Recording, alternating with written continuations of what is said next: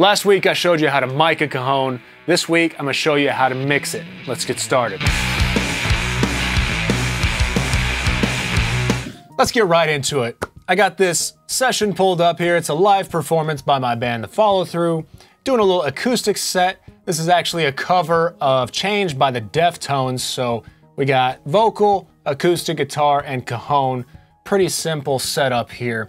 If you watched last week's video, how to mic a cajon, I used the D112 on the front of the cajon mic technique. If you didn't watch it, go back and check that out.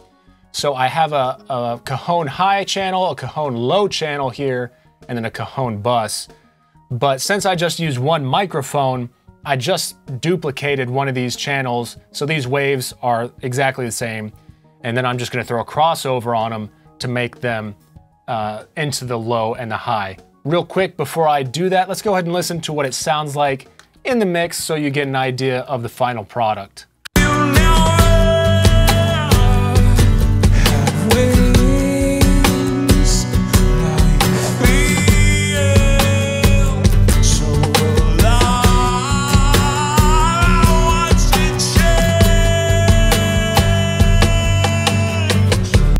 That is a big old cajon. I like it. I like my cajons big. All right. So I'm gonna go ahead and bypass everything. Boop, and a boop, and boop. There we go. All right, everything's bypassed. Now let's listen to it with everything bypassed, just the naked cajon in solo.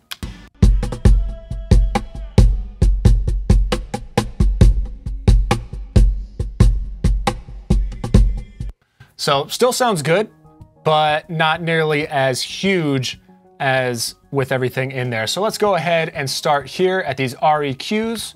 These are gonna be my crossovers, how I turn the Cajon low into the low and the high into the high.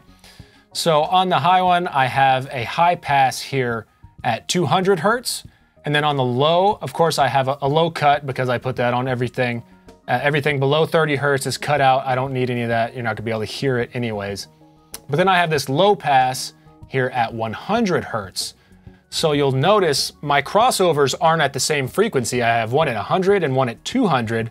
So I'm actually cutting out everything in between there. And when I was mixing, I just decided I didn't really like how those frequencies were sounding in the mix, so just cut them all out.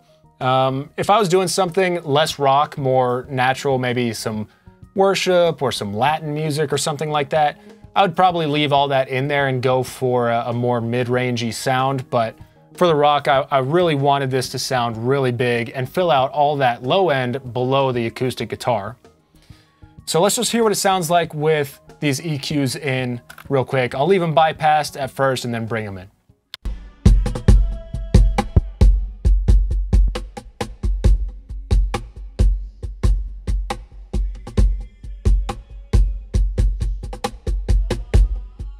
So already kind of cleaner sounding, taking out that 1 to 200 Hertz range. I'm gonna go ahead and put this, the low pass up to 200 and A/B that for you so you can hear what that sounds like.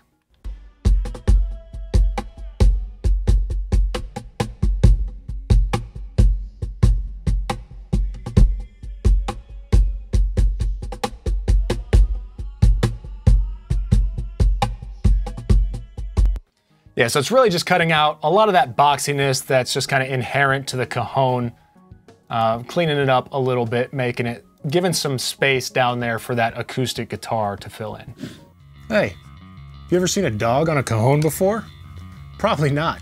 You should subscribe, hit that bell button, like, comment, all that stuff. Now back to me. So up next on the Cajon Hi channel, I have the Smack Attack plugin. That's a transient designer. You could use a standard compressor, but the cajon transient is not as large as like a snare drum or a tom or any of those things. So for cases like this, I like to use a transient designer. And essentially what it does is you set this threshold right here with these lines, and then anything that goes above that threshold, it just emphasizes bringing out that transient. And if you don't know what a transient is, it's the very front edge of a wave. So if I zoom in right here, this very front edge where he's hitting the cajon, that's the transient, and that's what gives the attack. So let's listen to it when I bring it in.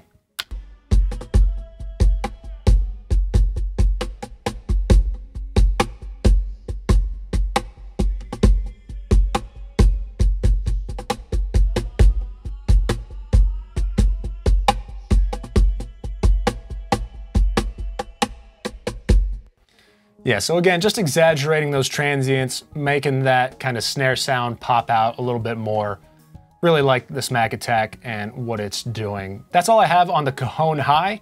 Let's move on to the Cajon Low. So after that REQ, I have a gate, and I'm using the gate to control the resonant frequency, or just kind of how the that fundamental resonates in the Cajon. I did a whole in-depth tutorial on how to set up your gate to do this for Cajon, djembe, toms, kick, all that. So make sure you go and check that out. I'll link it at the end. But I'll show you kind of an A/B after we get everything in, because right now it's a little bit subtle, but once you compress it a lot, you really hear that low end just rumble. And so once we get through everything, I'll come back to the compressor and we'll listen to it.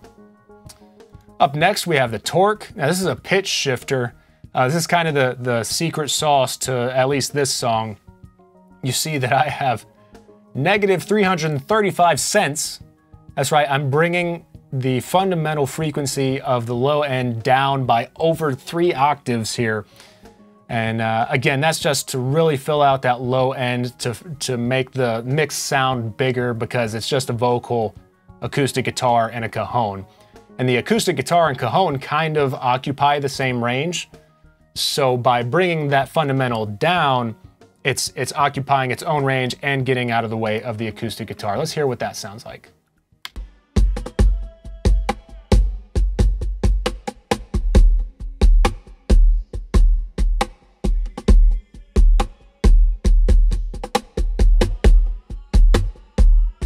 Yeah, so that is really exaggerating the boom, the bottom end of that cajon. It is not subtle at all, but I like what it's doing. Again, it really gets it out of the way of that acoustic guitar. Again, if I was doing something like Latin music, something worshipy, something a little bit more stripped down and natural sounding, I would just skip the torque altogether. It still sounds good without it, just not as deep. So onto the CLA 76. Again, I'm compressing that low end because now that I have it super boomy and exaggerated, I want to make sure that it's held really steady, right in place, and that each hit is consistent. So I have an 8-to-1 ratio on there, a slightly slower attack, and a pretty fast release time. Let's see what that's doing to it.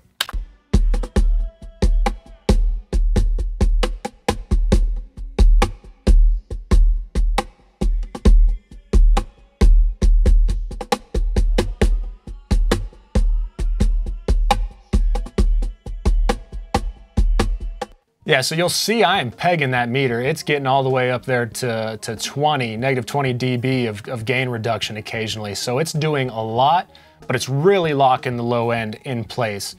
There's a clear volume difference. It's kind of bringing the volume of that boom down a little bit, but it's keeping it really consistent, which I really like. And then finally, the R bass. Since we brought the low end, or the fundamental frequency, so low now, there's a chance that in smaller speakers, you may not be able to hear that boom. And so what the R bass does is it creates harmonics above that fundamental frequency that it then stacks on top, so that when you're hearing it on smaller speakers, you hear those harmonics. It makes you think that you're hearing a lot of that lower end. So it just kind of emphasizes that lower end. So let's hear what that's doing.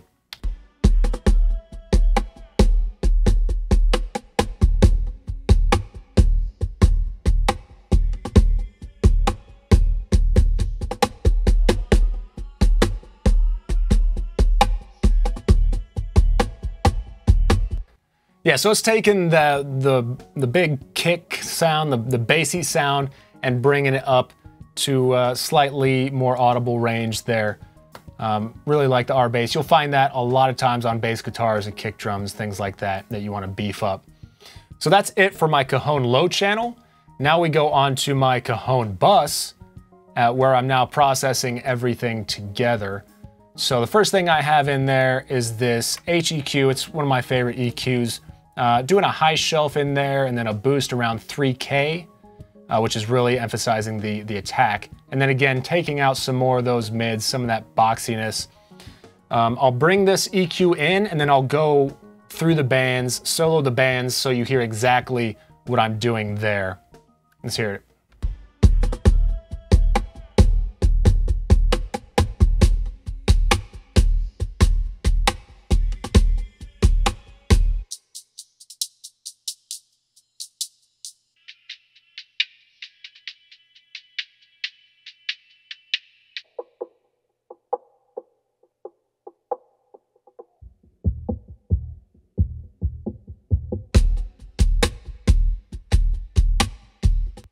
Yeah, so huge difference with the HEQ in there, just bringing it to life, brightening up the whole thing.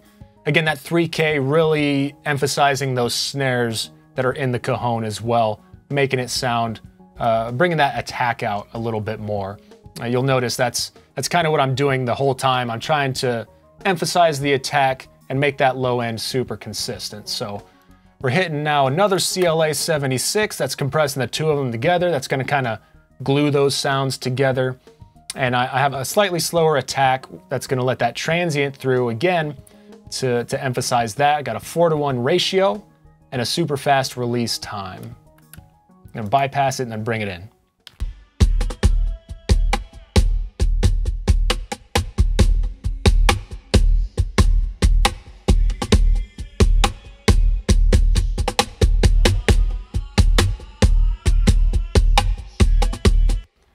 Yeah, again, making a pretty big difference there, occasionally hitting up close to like -7 decibels of gain reduction. So it's a decent amount of compression, but just really energizing it even more. So it's sounding good, but now it just needs that tiny little bit just to get it over the edge, and that's where one of my favorite plugins, the Soft Tube saturation knob, comes in. The saturation is just going to add a little bit of saturation, some slight distortion to it. And then that's just going to kind of give it a little bit of extra life. I'm going to go ahead and unsolo it, bring in the whole mix, let you hear what it sounds like without the saturation, and then bring in the saturation knob so you hear it with the saturation and hear what it's doing in the mix.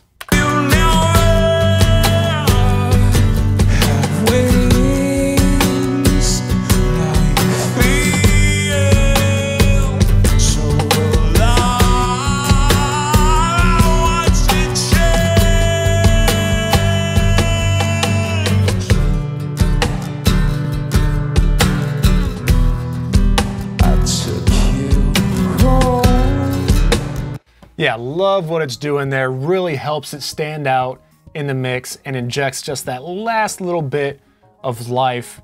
It's now sounding awesome, sitting right where I want it to in the mix. Now that I have all that compression on there though, let's go back and listen to what that gate's doing. So again, you'll hear it take it from that just constant kind of rumble when it's bypassed to a more short, emphasized low end once I bring it in. And you can always watch this gain reduction meter if you want to see exactly what it's doing. So I'm going to bypass it and then solo up the Cajon and bring it in.